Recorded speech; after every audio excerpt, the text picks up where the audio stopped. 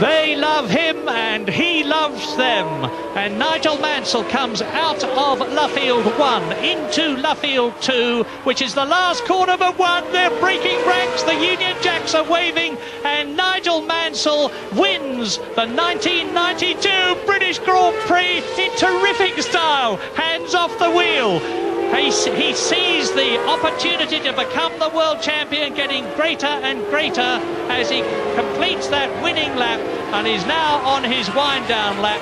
Now the tradition, and it's not one I approve of, to be quite honest with you, as Patrese comes through in second place, is for the crowd to go onto the course as they do in Le Mans. And that's very dangerous, of course, because there are drivers a lap or so behind the leaders who are still going at racing speed. But Riccardo Patrese is going to finish in second place to make it the sixth first and second for the Williams team in 1992. Mansell then, there he is, and there is the pit. And coming through is Michael Schumacher, who has passed Gerhard Berger. Michael Schumacher is going to finish behind his teammate. There's Berger. He's blown the Honda V12 engine. Mansell wins. Patrese second. The Benettons of Brundle and Schumacher move ahead of McLaren in the Constructors' Championship as Schumacher dramatically takes Berger on the last corner as the Honda engine in the McLaren blows. And Gerhard Berger finishes in fifth position, and Nigel Mansell, now let's see, as he is followed very, very appropriately by Damon Hill, who has just finished his first Grand Prix. Englishman leads on the track there, and Englishman follows in his wheel tracks, and you can see how happy Nigel Mansell is. Now, is Mansell going to stop and offer for the second year in succession a lift to Ayrton Senna? The answer is no, because Ayrton Senna has already gone back. I imagine he wouldn't be too keen on doing it a second year in succession, and he would have thought of that just as I did. Well, the crowd must keep off the course. Doesn't mean to say they'll do it. They are already all over the course in the start and finish position. But Mansell now is savouring this, and justifiably so. I would love to be on the car to pits radio, because Mansell is quite a chatty chap during the race, and there's a constant flow of conversation between him and the pits. And they're seeing now their hero come through. If he gets back to the pits through this lot, I think he will be doing extremely well. What a wonderful sight. This is Nigel's seventh win of 1992. It raises his World Championship points score to 76. His teammate Riccardo Patrese, by finishing second, gets another 6 points to give him 40.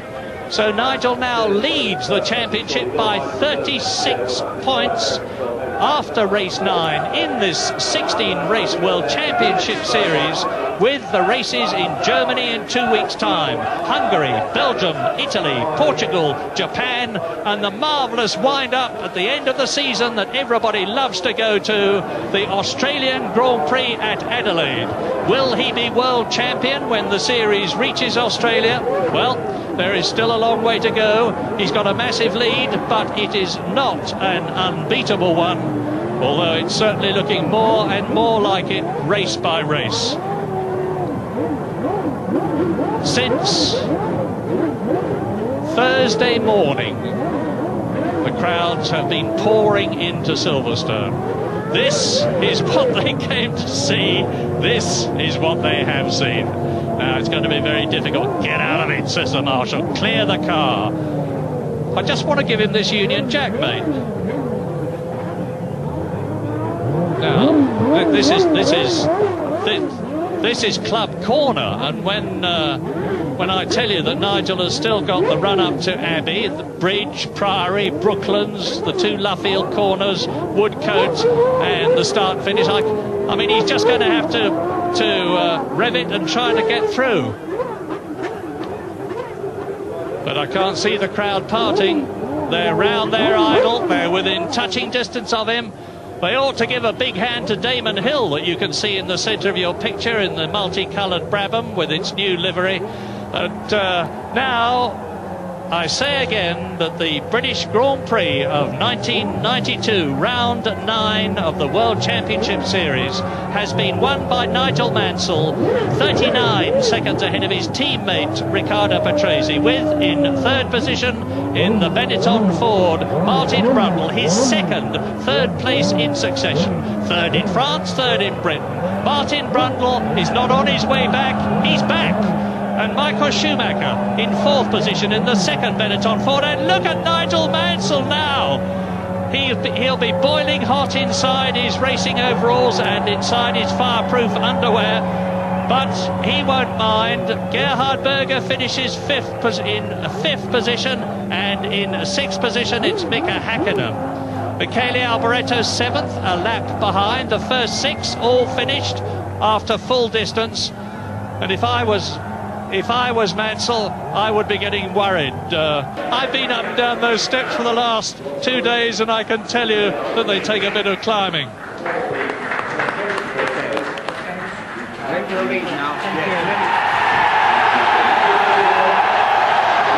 Prince Michael of Kent congratulates Nigel Mansell, and so do the crowd.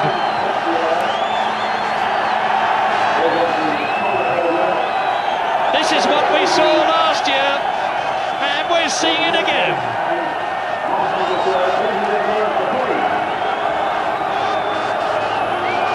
Nigel Mansell's 7th win out of 9 races.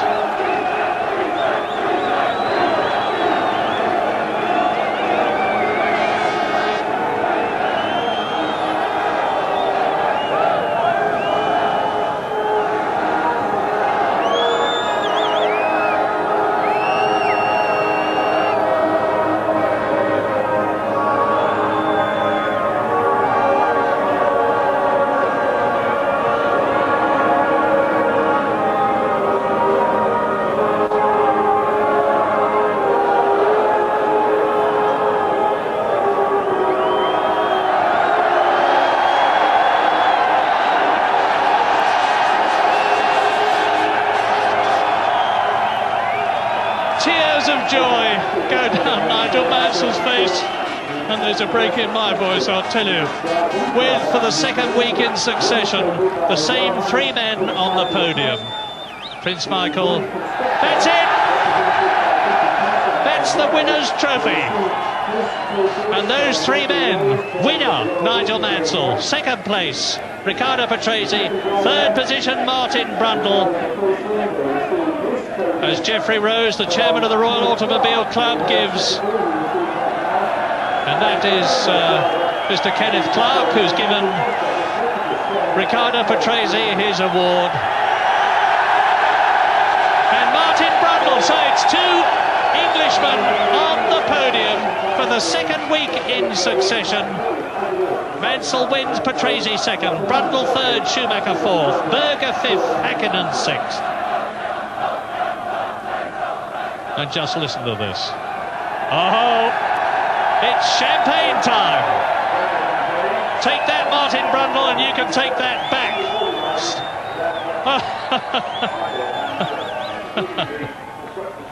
Well, this may seem rather childish, but it is an enormous release of tension.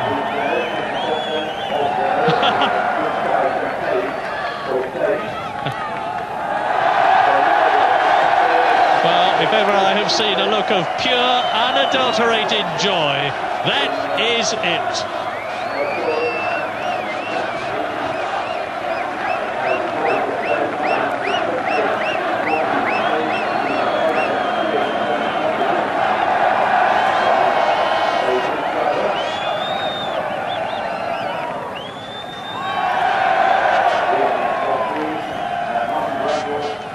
Now, Nigel Mansell, Riccardo Patrese and Martin Brundle go into the press office to give the interviews to the press.